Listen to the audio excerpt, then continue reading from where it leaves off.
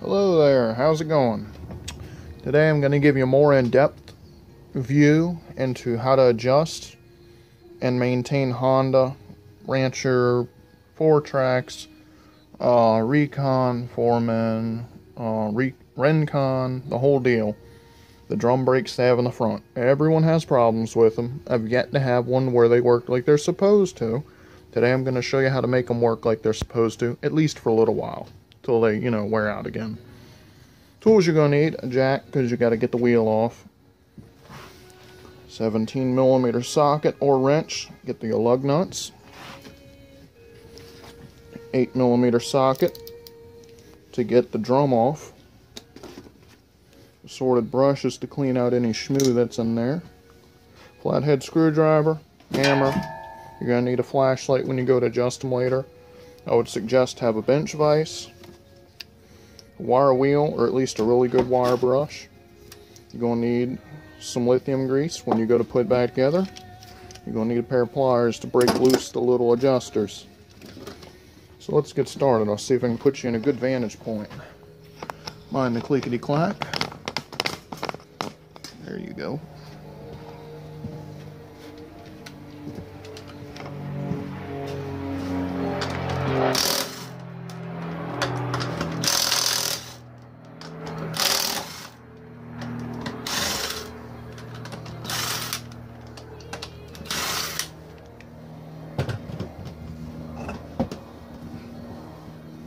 This one's missing a stud, or it's got a wore-off stud going on. So, those there. This.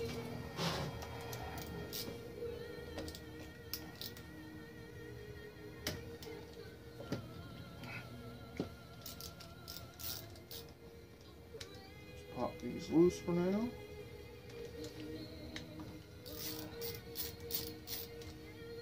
Nice.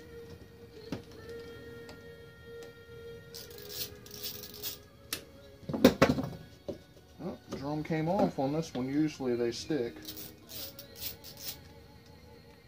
There's one. There's the other. There's the drum. Yummy. This one's going to need new pads. You can see all the crust in here. I'm going to try and clean that out.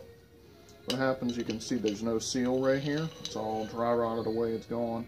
I'm sure this one's not sealing like it's supposed to either. It gets moisture in there, it has nowhere to go, it just corrodes and corrodes and corrodes. So that needs to be resurfaced. These pads need to be replaced, but I don't have some, so I'm going to show you how to put it together without the pads. The piece you're going to be looking for today, which it looks like someone else has chewed on it already, is this little spinner here. There's another one on the back side, identical to that one. What you're supposed to be able to do is reach through the little red hole and be able to spin these, but as you can see, it barely wants to move. It's seized right here, where the little ball comes out of this. And the back one is the same. So I'm going to show you how to pop those out and redo them. Get you a screwdriver. Pry up on the e-brake pad. Get it off of there a little bit. Get your hammer. Give her a couple light taps. That's ready to pop out of there. Pry up on the brake pad.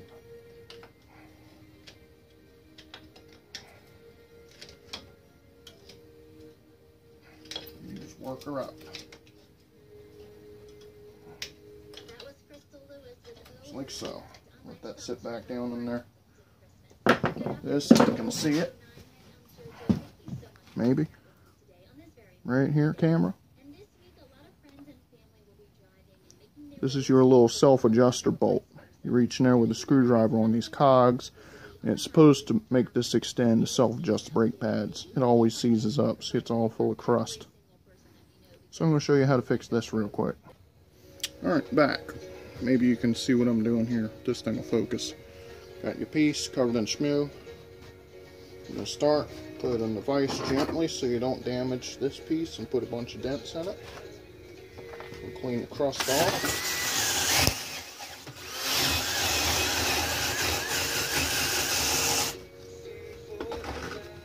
Now, you see how it's got the flat spots where this cut is? You can kind of see it. If you look at it, you got your cross going across. You want to put it like that in the vise, to where it's hitting them flat spots. It doesn't pinch them together. Put this in there under a little bit of tension. Pair of pliers. Or actually, you know what? Hit it first with this.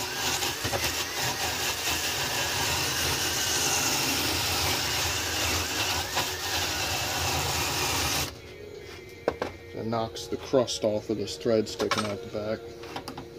Now, you just work it until you get that bolt out.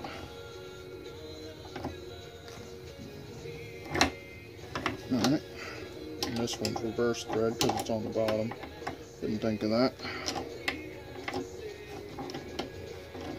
You just thread her off of there.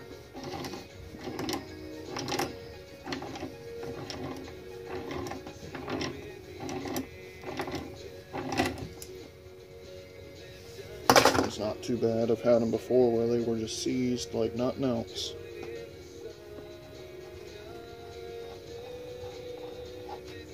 There's your threaded part, as you can see in there a little bit. Threads are mostly clean. Most of the time with crusts over, be this guy. This is your adjuster bolt.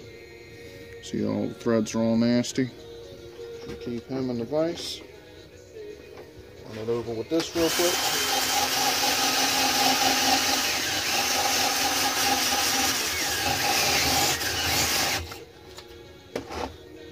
A little shot of Juju. Adjuster nut back on.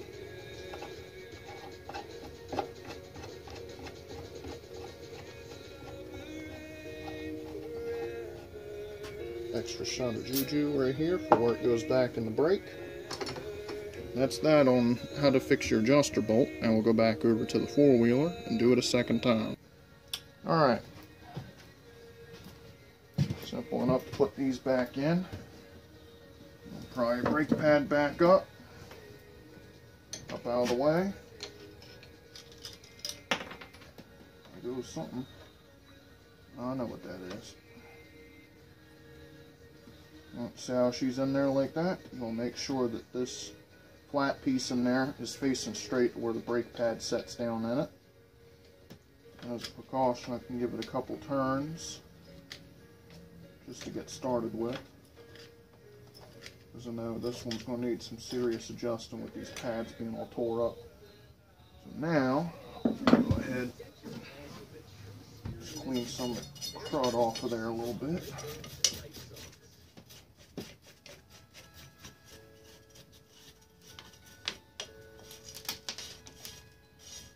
What happened here, this is a piece of the retainer that goes there that holds the pad flush to the backing plate. This come off. Caused all kinds of chaos in here. But same deal to get the bottom one off.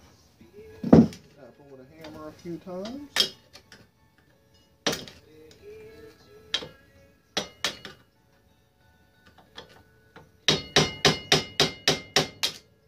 This one's on there pretty good.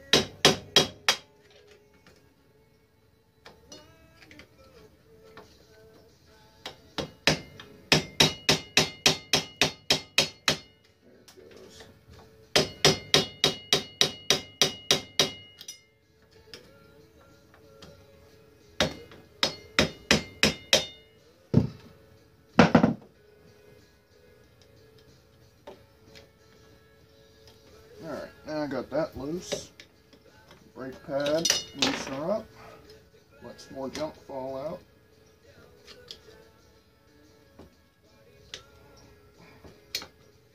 Yeah, this one's good and crusty here.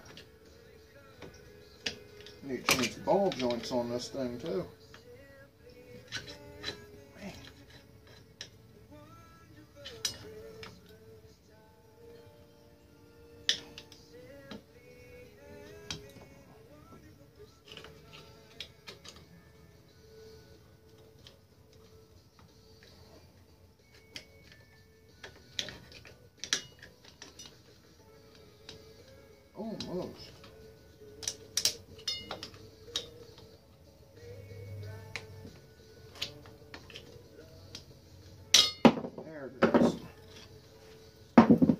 This one's nice and crusty.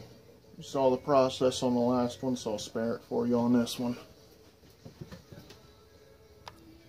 Alright, I'm back. Another one freshly rebuilt, or whatever you want to call it. Same deal as before. Oh, and to answer your questions why I use lithium grease, I hate anti-seize. It gets everywhere and you can never get rid of it. You work with anti-seize one time, you will find it on your clothes, on your furniture, in your hair, everywhere, for months. No matter how careful you are, you can wear gloves, you can wear a white suit. You work with anti-seize one time, it's everywhere, it's done and over. Alright. Now this one happens to have all-time four-wheel drive on this specific model, and because it's lifted, they had a spool put in on the front which locks the front axles together, so they don't spin independent anymore. So it's got a little bit of play. Now, had I the parts, I would change this seal, the seal on the drum here, and I would replace the brake pads. I don't have them. I'll come back in here in a week or two when I get the parts, change these out. You go to change pads, they're very simple. They literally remove the little keepers that go here. The brake pad pulls out, and you literally just pull it out. It's got two little springs behind it, but you can pull it up, off, and the springs will walk around this. Same deal for putting it back in. Now, as for the drum, I'm going to go just run the wire wheel inside of there and get rid of all that rust, and I'll be right back.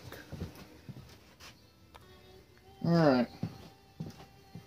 Better than it was. See, it's got a bit of a shine in there now. At least it's not full of crusty rust. A little rubber plug. Oops. Oh boy. Hold on for technical difficulties. Gravity's not playing nice today. Little rubber plug here. Pop that out because this is your adjustment port. Alright. Also, your two little bolt holes line up on here. Line them up like so. Like they'll line up. There they go. Two little bolts go in their respective holes.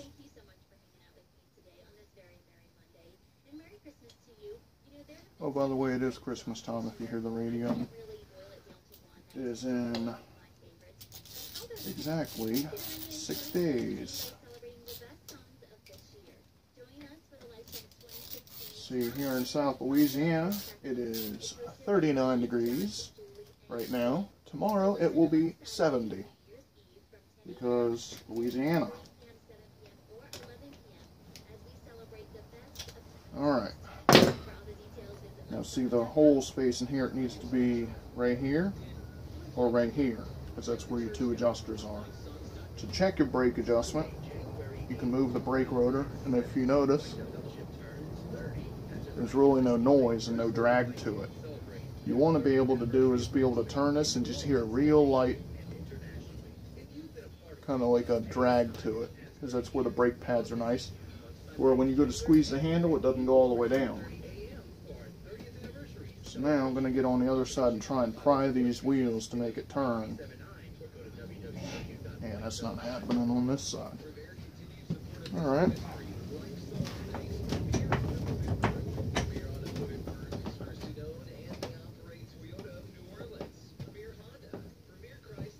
There? No.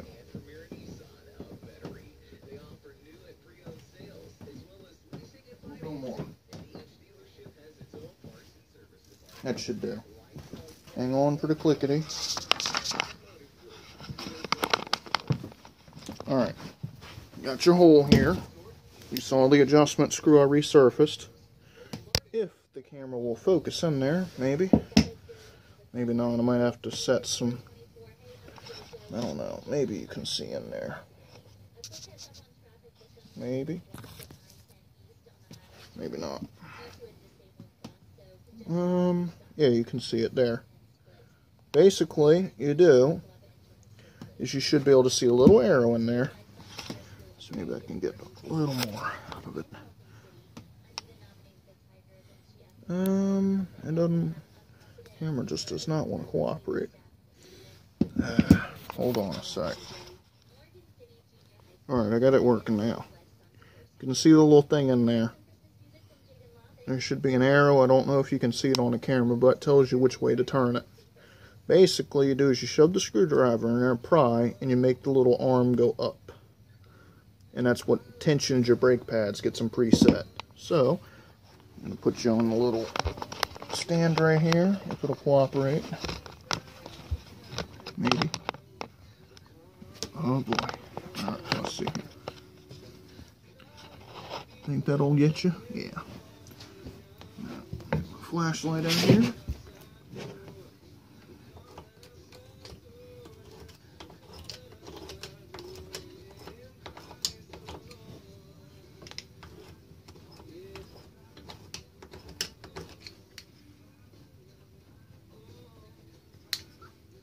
Now, if this was a two-wheel drive bike or a 4x4 selectable, it would be easier.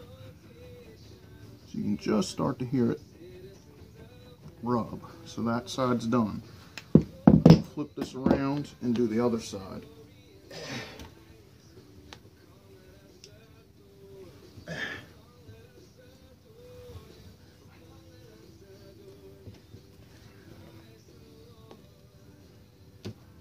There's the other side. Same deal as before.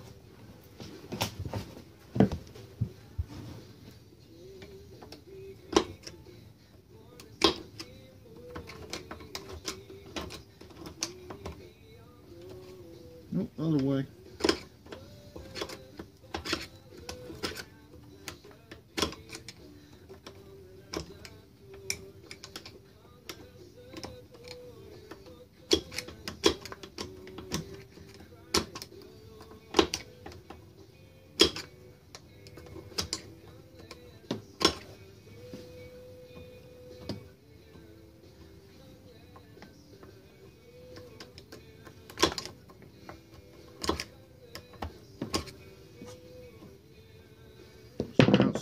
Tight.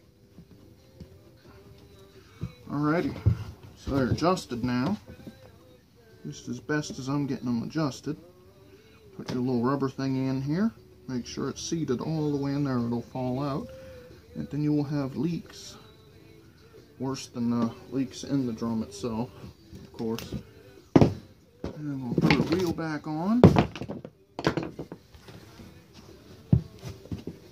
and call it a day.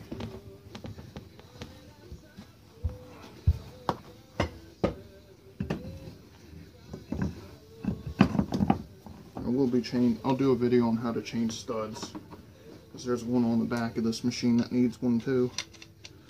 I'll go to my local Honda dealer and see about ordering one. There's one thing, they are proud. I could go to Home Depot and find a bolt like this. Of course, not the same quality, and it would be a quarter the price.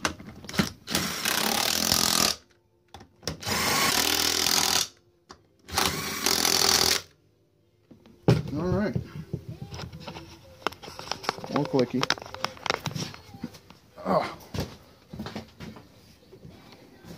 Let her off her jack. Pump the brake a few times. Now it's nice and firm. And the machine will not roll until I release the brake, and then it rolls. Now would be a good time to check your fluid level.